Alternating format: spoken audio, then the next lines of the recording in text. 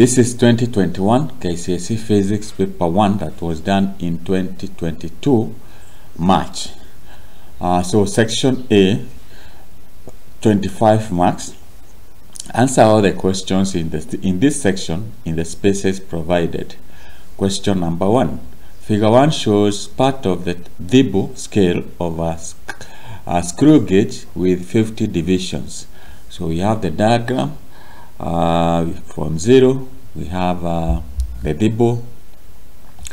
So we have on the diagram, draw the sleeve scale to show the reading of 3.87. So as you can see, the scale here is in the 3.8. so what you do is you make so this is 0, you make another scale there, you have that is 1, then another half of that, then you have 2, then you have that, you have 3, and you have that. So that is how you be able to show 3.87 millimeters on the sleeve scale.